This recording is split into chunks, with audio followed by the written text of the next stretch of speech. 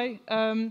So I'm Maria, and I'm one of originally 18 founders of Assemble. And we started in our free time whilst kind of having really boring jobs after graduation. It's kind of drawing CAD, drawings of toilets, all that stuff that you do. And I guess we wanted to do something fun, do something with our hands, do something quickly that is, we're in control of. Because as a student, you get a kind of holistic approach to design where you get to think of a concept and kind of draw in detail, make some models, all those things in architecture school, or as an artist, or as a writer, you get the freedom, and then you get a job, and then you don't have an idea why you're doing what you're doing. So, so this is us, and this is our portrait, kind of modeled on the Amish barn raising image, which I guess is a bit romantic, but the idea is that it's kind of, the collective building together, and also the relationships we have with each other are just as important as we have with our clients or collaborators, and this idea of a non-hierarchical structure is really important, because we feel like kind of having lots of different voices produces really rich work. And so our first project, I'm just going to tell you the story of how, quick summary. So this is our first project, which is a cinema and a petrol station, the Cineroleum. And it was, this is really exciting. We got into the newspaper for doing this thing. But the idea was to basically just do a quick summer thing in our free time where we kind of recreate the grandeur of the cinema going that you had back in the kind of last century. And the kind of symbolism of that, the curtain and the signage and all the detailing of the cinema palace. And it was very much a project for us, just to do something for us, have fun, sell tickets, sell popcorn. And we got our friends to help us build certain elements and learnt different techniques. We laser cut the signs, we molded those kind of, those ugly plastic panels you get on 70s office buildings. So we kind of got those and we remolded them into different shapes. So, transforming this empty petrol station and petrol shop into a kind of temporary thing. You can brand it as pop-up, whatever, but it was just for us, and it was something we could try to do with very small means, and got loads of funding, kind of sponsorships and loads of help from people. And it was very much about trying things with our hands and learning how to make things, and playing around with the curtain to see if it works, folding it, kind of getting our friends who work in theatre to come and help kind of rig the curtain. Just doing the things that you don't really get to do that much at architecture school, where you're kind of drawing at a distance. And so we ended up sewing loads of this curtain and using 3 domestic sewing machines, which all broke. But it was fun, and we were all kind of volunteers at the time, so it was just a hobby project. And so this is the interior of the cinema. So kind of making the most of this industrial material. So that fabric is actually industrial roofing insulation, and so on the one side it's shiny, on the other side it's quite matte and velvet, and so it creates quite an interesting environment. And we borrowed some velvet chairs from the Cinema Museum, who we became very friendly with. They were really great. So they told us lots about the history of the films, and we also built chairs outside, these kind of copies of flip-down seats you get in cinemas. And it was, it was really, I guess we felt like it was a success when we sold all the tickets and we sold all the popcorn, and it was really exciting. It was like, wow, we made something and people turned up to come and see it. So that was really great and very... Yeah, it's just an amazing experience having learnt new skills on site and kind of have it out there. And we also thought about everything, not just the popcorn and the kind of what we were wearing and the sort of films we were showing, but also the whole experience of watching the film. So we would be showing these kind of American road movies because we're kind of on the road in Clerkenwell Road, and we didn't have much sound insulation. So if a bus came past, it didn't really matter. But we were in the cinema, and then at the end of the film, 12 of us would go around the curtain, and when the film finishes, we would pull it up, and so you'd be out back in a kind of urban environment. So it was a little trick, and it was, it was great. It was just a bit of theatre, and we really enjoyed it. So this is the Cineroleum, cinema and petroleum, that's the pun.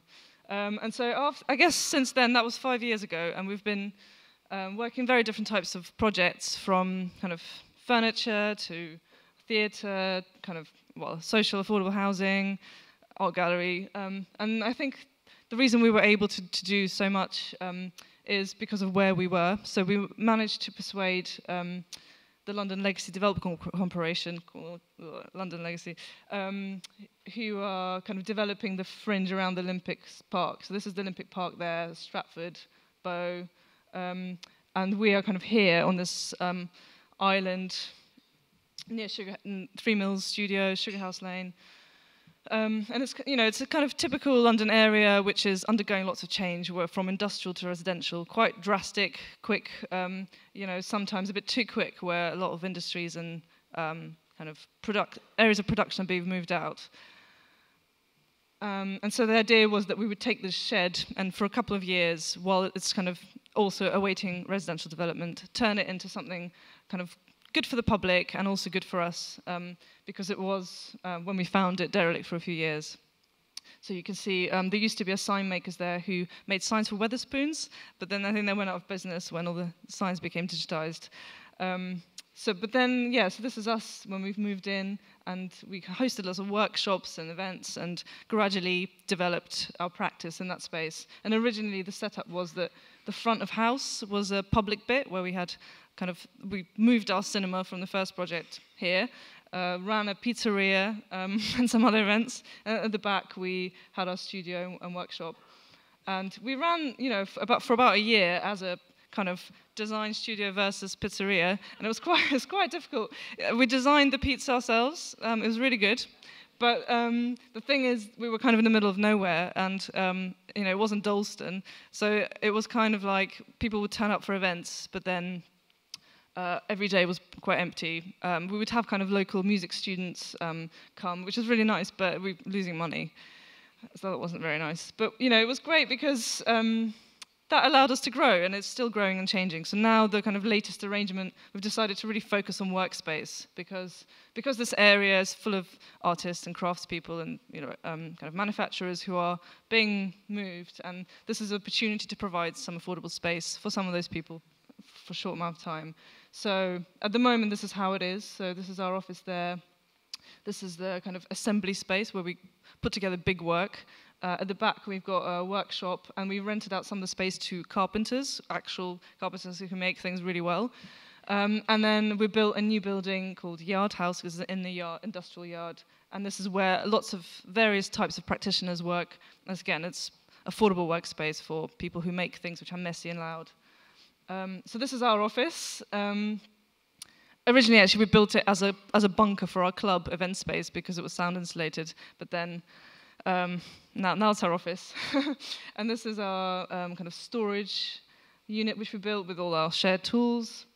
And then the front of house is used by all the different practitioners, carpenters, fashion makers, product designers, whatever. And we show each other our work and learn from each other, which is quite cool.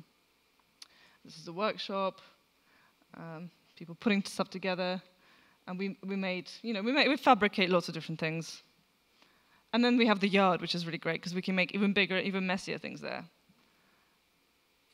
And so over the years, we've kind of learned lots of new techniques and skills and processes which allow us to make very different type of work to what you usually see, and I guess in a firm which only has computers.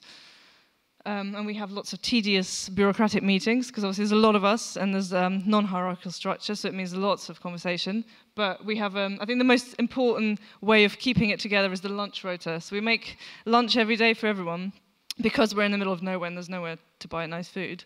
So we started cooking for each other, and if you're late on Monday morning, you get a point, and that means you have to cook more. So that's kind of the way forward for us. And so, but this year we have to leave the space because it's going to be developed into housing. And so we're kind of thinking what to do. So we're thinking of trying to find somewhere and set up an even bigger collaborative, affordable workspace, which has lots of people, talking and influencing each other and creating amazing work. So this is our dream image. I don't know where it's going to be, but if you have a place in mind, let me know. And I guess, the thing that got us lots of attention recently is our work in Liverpool. This has been happening alongside everything else in the last few years. So this is the Granby Four Streets. And Granby is a kind of amazing part of Liverpool, which has been always very diverse and also quite deprived, and has also been really neglected by the government and has suffered from a lot of kind of bad top-down planning decisions. And since the kind of riots in the 1981, there was further kind of emptying of the homes, unemployment, and I think also the way that the area was portrayed was very negative. Even though there were still people there and still streets, inhabited by shops and children running around.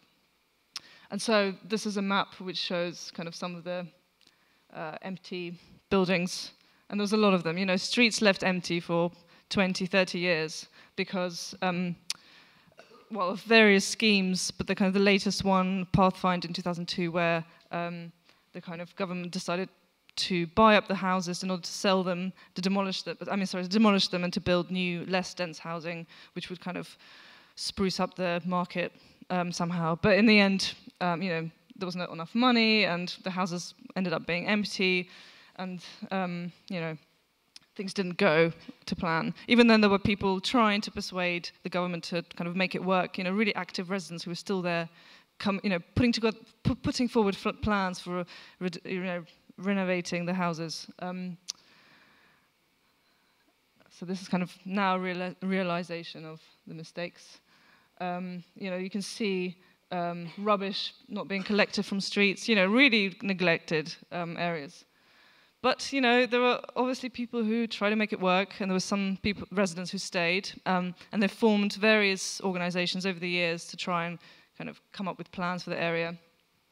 And they started literally going out to the street and gardening and planting, they were their own hands physically just making it what they want it to be because there was no one else coming. And having a market and all those things. And then quite recently they set up a community land trust, which in order to develop kind of co-shared affordable housing for themselves. And so we've started working with them at this stage. Obviously after all the hard work has been done, we came in and did some nice drawings, but we also, we did some research and looked at different options of how you could make the most of what's there already, and kind of the houses that are the least, not as badly neglected, they could still become housing. And then houses which are really ruinous, they could become kind of shared facilities. So, spending as little money as possible to get the best outcomes.